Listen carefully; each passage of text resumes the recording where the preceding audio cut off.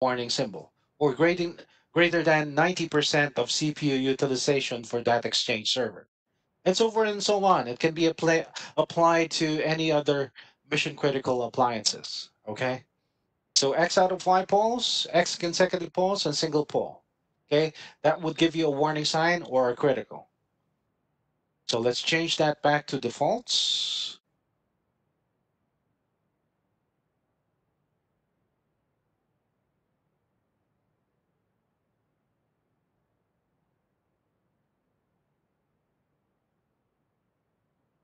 %90. Okay. And single poll. So those are the defaults. Or I could simply uncheck them and then have the node utilize the global thresholds. What else? This particular section here where it says status rollup mode. So it has best, mixed, and worst status.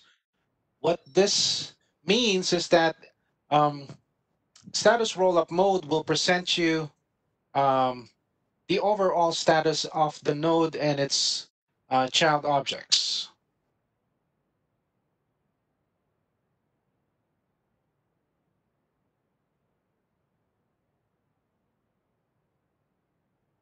There we go. Status rollup mode in the Orion platform. So for show best status, you see this diagram here where it says up, warning, and then down. Even though you have those three elements currently in those states, you will still get an up status for this particular group because you are mentioning show best status. That can be said through here. Show best status. Okay. What about um, mixed status or worst status first? Worst status. Okay. If it was worst status, then it will show you the worst possible state that the group would be in. So one object is currently up, one object is currently down, warning, and one object is currently down. It will show you a down status, okay? And that can be said here, worst, okay? Last but not the least, mixed, okay? So if it's mixed, you see the diagram here, critical if it is currently showing down and critical, okay? Same with critical as well, and then mixed availability. Now, if you do that individually, of course, okay, it will just apply individually for this particular device. But then again, if you do that here, settings, manage node, and then there you go, it changed. That one changed for some reason. Okay, but let's check that later on. So if you do that here and then click on edit properties, this is where you could change the status rollup mode for that particular group. Okay, instead of mixed status, it doesn't allow me. There we go. Now it allows me to show you whether it is best, mixed, or worst status. Okay. Now, uh,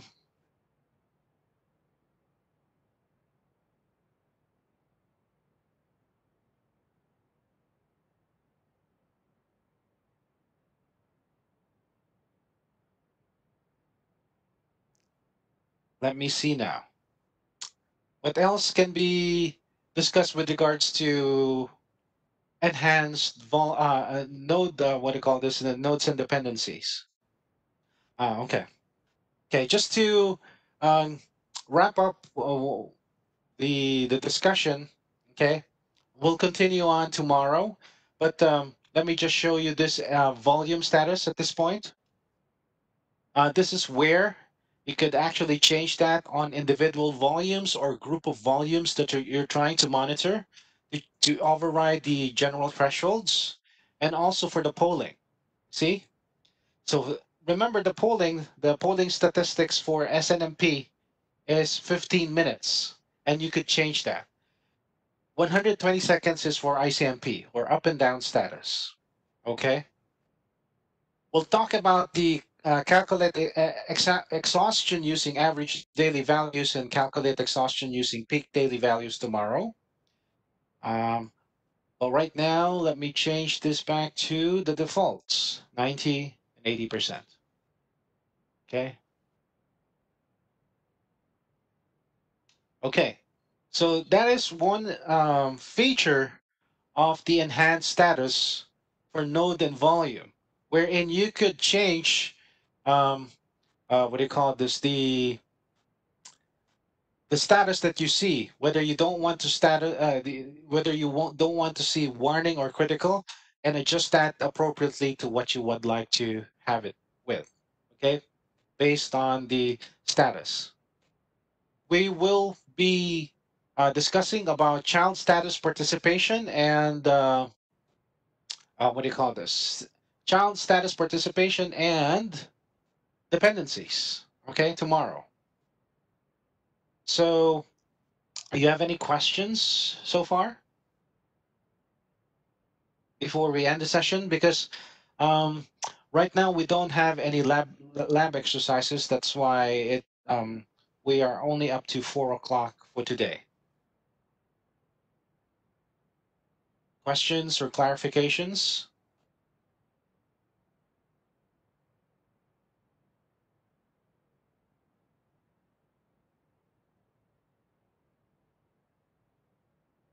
Anyone?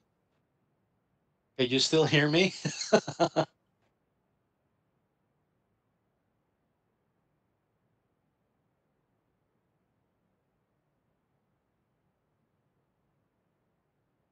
Guys?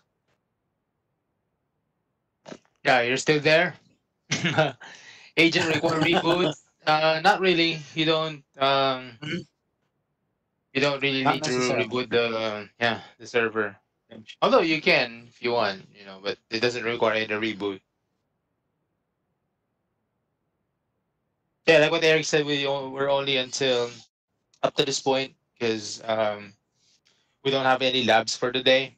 We'll definitely Mhm. continue with other topics tomorrow, like with accounts. I believe we'll also Alerts, cover that tomorrow. reports. Alerts reports. Mhm. Yeah, that's it, right? Alerts reports, accounts, and Yep. maps.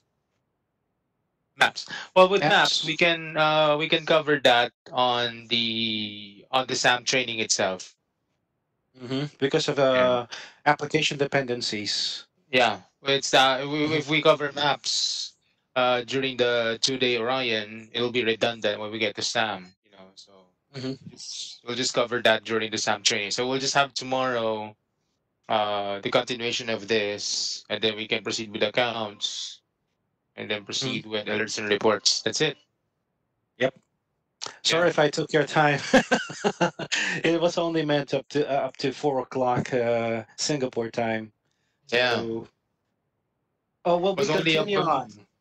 So Mhm. at least you'll have your 2 hours back, guys. So you can use that for your lunch or whatever, to have Uh-huh. some rest. So we'll then continue tomorrow.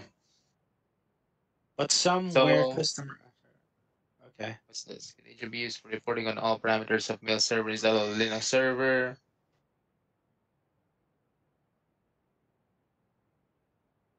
Pop-up reboot. Yeah. So well, if you install something, best practice is to reboot it, right? But it doesn't really require to do. It's not really required to do that. But in some Um. cases, if you were prompted to do it, then by all means, go ahead and do it, right? But before you reboot, you want to make sure that it's not going to affect the production, right? Mhm. You're not going to impact your production environment. Just to add it to that, it depends on the policy that you employ with your company, especially when installing software. There are cases that computer policies require a reboot after installation. Um, it depends. Again, it depends on Yeah. what policy you employ with your company.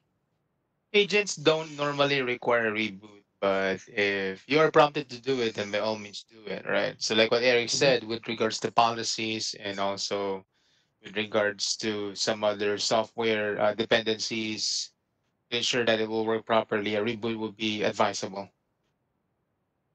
Yep. As an But example, if I uh, um, yeah, yep, go go ahead, ahead. sir. No, no, go Oh, ahead, sir. yeah. Um, yeah, as an example, if I'm trying to push a software through SCCM, and that software will mention if it will require a reboot based on company policy, then automatically the system will prompt you that it is rebooting.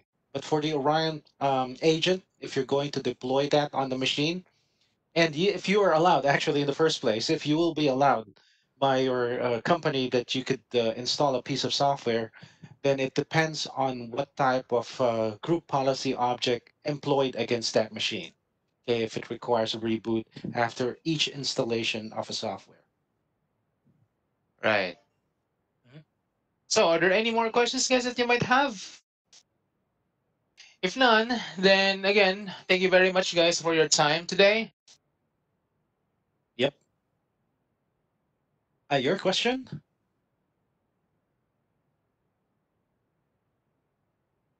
One more So we're question gonna before.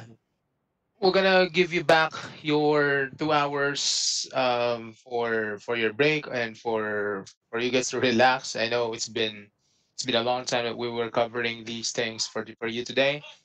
It's too much information. I would understand. So we would be giving you this 2 hours back to you for your own. Okay, but tomorrow we're gonna begin again, same time. Haven't really changed the schedule. We'll continue with other topics. So DVS question: can agent be used for reporting of all parameters of mail server installed on a Linux server?